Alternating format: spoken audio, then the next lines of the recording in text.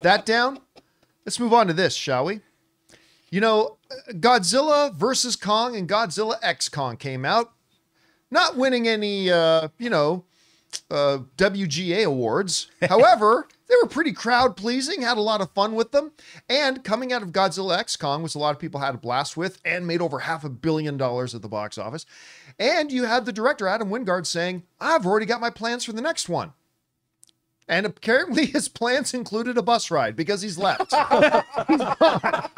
He's not doing it. According to Hollywood Reporter, Adam Wingard is not returning for Godzilla X Kong. He's gone. The Hollywood Reporter said this: Godzilla and Kong have smashed their last building for Adam Wingard, at least for now. Wingard, who has directed the last two of the Legendary's hits Monsterverse movies, will not be returning for a third installment. Multiple sources tell the Hollywood Reporter. The parting of ways is described as amicable. And stemming from timing issues, the door remains open for a future return per insiders. All right, look, one of the main rules, if you're going to be a fan in Hollywood, that you got to know and understand, is that whenever you hear the term scheduling conflicts, that's a lie. That means somebody caught somebody else with their pants down or sleeping with somebody else's cousin. That's not a good thing. And they just throw out the common blanket excuse of scheduling conflicts. But in the case of Adam Wingard leaving Godzilla vs. Kong, it sounds like that's exactly what it is. Now, we already knew that Adam Wingard had signed on to direct for A24, a project he's very excited about, an action flick called Onslaught. Not to be confused with the Charles Xavier Magneto merging kind of big villain in the comic books, not that Onslaught. Different Onslaught altogether. And I think his plan was originally he was going to do Onslaught and then he'd do the next Godzilla Kong movie. Well, after making all the money, Legendary Pictures has decided, understandably, they don't want to wait. They want to get moving. Now, of course, you guys will remember last week or 2 weeks ago, they announced that Shang-Chi writer came on and he's going to be writing the next installment. And you kind of get why. Listen, these last two films have been money makers. Take a look at this. Despite the fact that it was like, I think the first movie, Ray, we went back to it during the pandemic, when the movie theaters first went back open, Godzilla vs. Kong, despite the fact that pandemic era, and it went to Max day and date, made $470 million. And Godzilla X Kong right now is sitting at $563 million. These two films have made over $1 billion combined. So it's understandable that Legendary doesn't want to sit around and wait for 3 more years before they get the ball rolling, right? I'll say this. I'm okay with Adam Wingard stepping away. And I'll tell you why. I have had fun with these two movies. I really have. But I kind of appreciate it when new directors come in and give some fresh blood, a new perspective to it. I mean, keep some of the zaniness to it and whatever, but maybe give something else that Adam Wingard wasn't doing. I'm not saying that Adam Wingard, I wouldn't have been happy if Adam Wingard was coming back to do another one. Sure, I would. I've had fun with these last two ones. I'm sure I'd have fun with the third one, but he's moving on to do Onslaught, a project I'm very interested in, and bringing in a new director, some fresh blood, a fresh perspective, Rob. Might do the old Titans some good here for that. Guys, we want to take a second to thank a sponsor of today's video, Cuts Clothing. Let's be real. Most guys would wear a t-shirt every day of their lives if we could. The problem is that most t-shirts are not acceptable to wear at work or out on a hot date. Today's sponsor, Cuts, has finally changed that. Cuts t-shirts are such high quality, wrinkle-free, and so buttery soft that you can look like you're dressing up even when you're dressing down. Yeah, you heard that right. They are wrinkle-free. And for a limited time, you can save money while redefining the dress code by heading to cutsclothing.com and use the code Campea for 20% off. Guys, you know me, when it comes to clothing, my #1 priority is comfort, and I could not believe just how comfortable my Cuts shirt was. It was light, it breathed, it felt like $1 million, and it made me feel like I looked like $1 million too. And the best part? Cuts Clothing is built to last. Their durable construction means you'll be enjoying your favorite shirts and pants for years to come, making them a smart investment for your wardrobe. So guys, for a limited time, our listeners get 20% off your entire order when you use the code code CAMPEA at checkout. That's 20% off your order at cutsclothing.com with the promo code CAMPEA. Please support our show by telling them that the John Campea Show sent you. Experience the perfect blend of style and comfort with Cuts Clothing. Anyway, you heard about this, Rob. Are you surprised? Are you worried? What do you think? Well, I'm not surprised at all. As a matter of fact, I think Adam Wingard's doing a great thing because, look, what he bought himself was clout.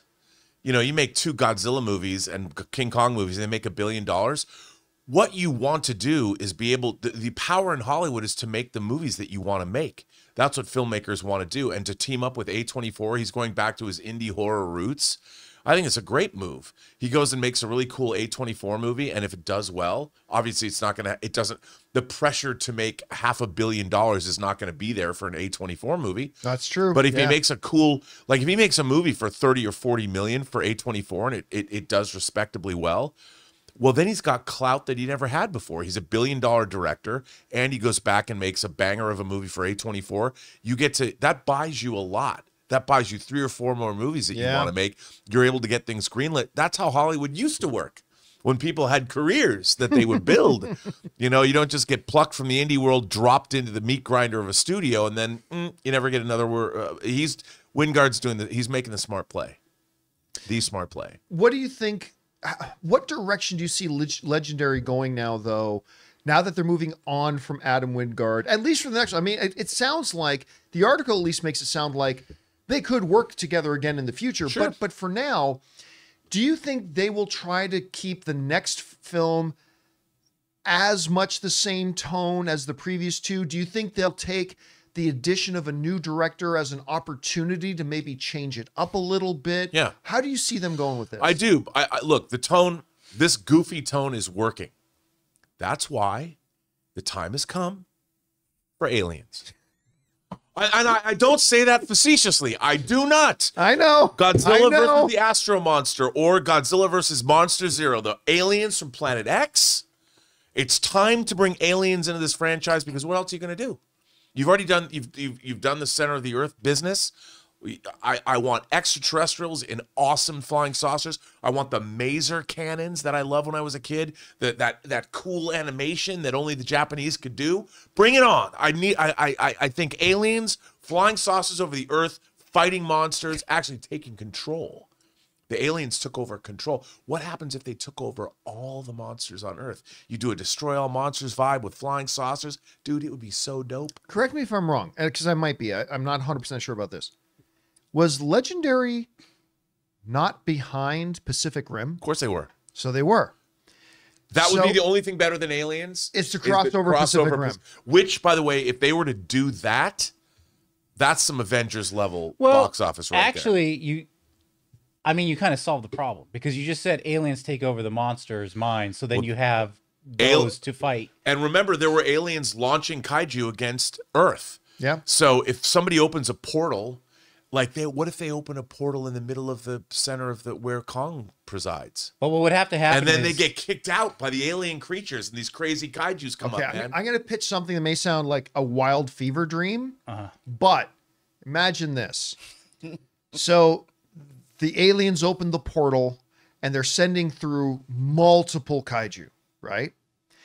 Just like Kong had to go and get and recruit Godzilla.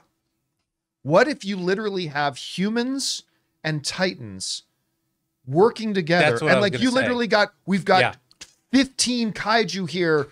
Quick, we need to deploy Kong, Mothra, Godzilla, and name 12 other. Dude, and you literally get 12 Titans against 12 kaiju. The Avengers, and we've already Avengers seen level like event. the glove. That was the prototype of it. So it'd be like a prequel to Pacific Rim. And you know who you get to direct it? There's one man. Ronald Emmerich. No, man. Guillermo del Toro. Bring it back. Oh, yeah. This is the movie he was born to direct. Dude, I love your pitch. Come on, man. That would be awesome. But you've got to have alien saucers, too. You've got to have extra. Well, that's what brings in the humans to team up with. It's not just the monsters, because what are they called in Pacific Rim? The Jaegers. So you have Jaegers teaming up with them. It would be the proto Jaeger. It'd be the beginning of the and the thing is, maybe all the monsters go into hiding. All of our Titans go into hiding, and that's why We Dude. don't see them in the Pacific Rim movie. They could just rip off that scene from the first Avengers, and a Jaeger holds up like a shield. Godzilla blasts into it to reflect off the shield into like someone else. But here's the deal. Here's the kicker. All the pilots of the Jaegers, they've all retired. Yeah. So there's only one pilot left. Oh. Maverick. There we go, baby. But I'm telling you, man, a Pacific Rim MonsterVerse crossover, Guillermo del Toro would direct the hell out of it and make it 3 hours long. Well, okay. Okay, well, Well, they would probably wouldn't do that. Come on, dude. No. Make my dreams come true. I'll give you 2 hours We and need 20. to move on. no, we don't really. No. Question is for you. This is all that matters now. What do you think about this? Adam Wingard, who directed the previous two movies, will not be coming back for the third, despite the fact that he said he was kind of working on them.